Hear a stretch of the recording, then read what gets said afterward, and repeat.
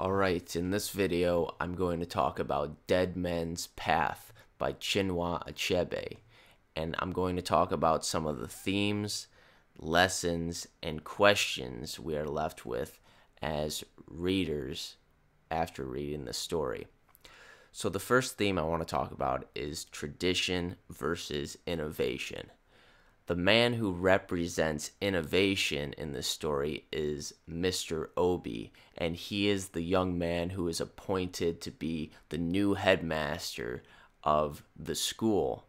And he has very quote-unquote progressive ideas that clash with the old ideas held by people in the village. The person who represents tradition in this story is Ani, the village priest, and also the village people as a whole kind of represent tradition, and the headmaster, Mr. Obi, is kind of a counter to this. The second theme in the story is the danger of superstition. The village people believe that the path between the shrine and their burial place has to be maintained so that their ancestors can visit their descendants after they're dead.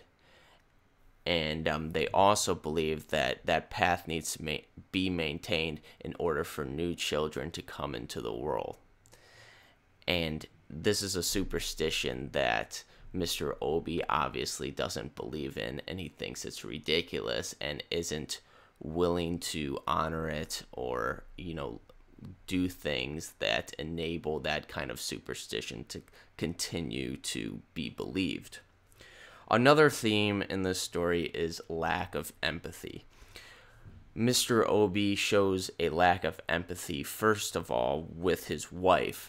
There's a part in the story where his wife is hoping that some of Mr. Obi's colleagues will also have wives that she wants his colleagues to have wives because she wants those wives to admire her as the wife of the headmaster. But Mr. Obi says that all his colleagues are single, and therefore his wife won't be able to interact with other wives. And she's very disappointed in that, but Mr. Obi is very happy about that because he says that they can spend more time being focused on their schooling. And so he just doesn't understand why his wife might be upset at the fact that she wouldn't have other wives to interact with now that he has this new position as headmaster in the school. A lesson that we can take from the story is that you should be careful about changing tradition even when you do not understand it.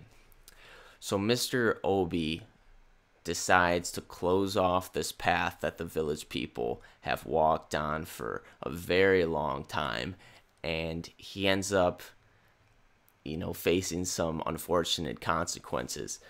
Presumably the village people come and stomp on all the nice flowers that he has outside of the school, and they tear down one of the school buildings because he has closed off this path that was so important to them.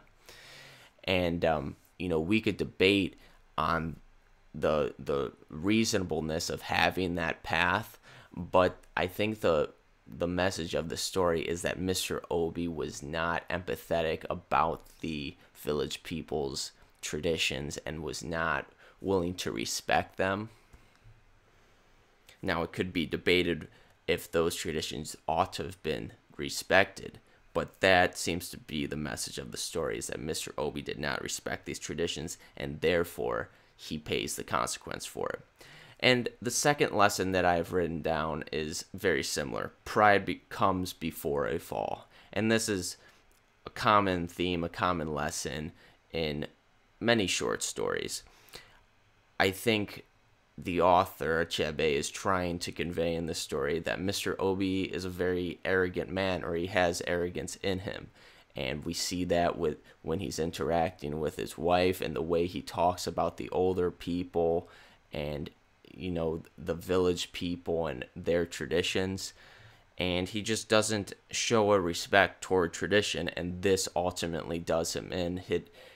It creates a situation where his school is disrespected by the village people, and then when the supervisor comes in to check out the school, the supervisor is very disappointed and gives him a negative review because the school looks like a mess, because it is.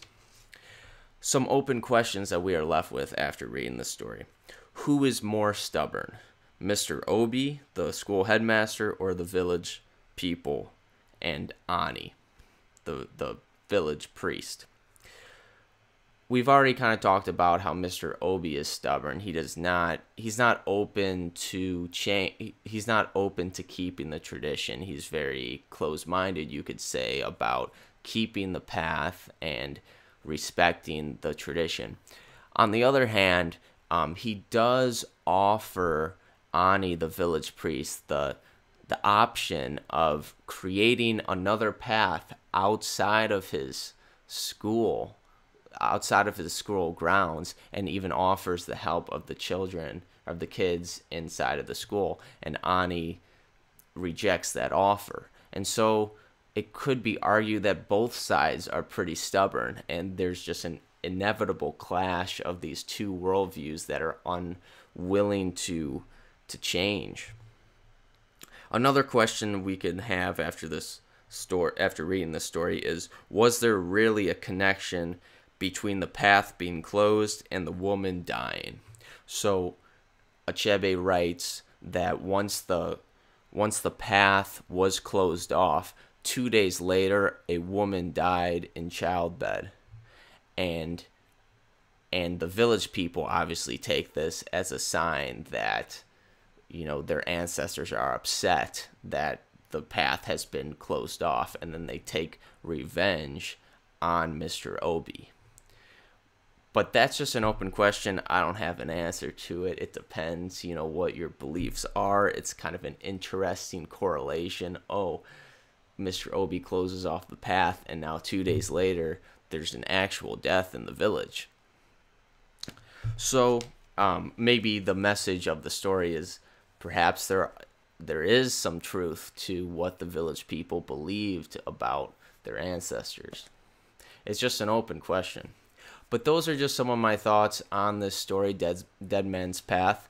If you find this video of value, or any of my previous videos, please consider supporting me on Patreon. I will put the link in the description of this video, and I will keep the videos coming about these short stories. Thank you for watching.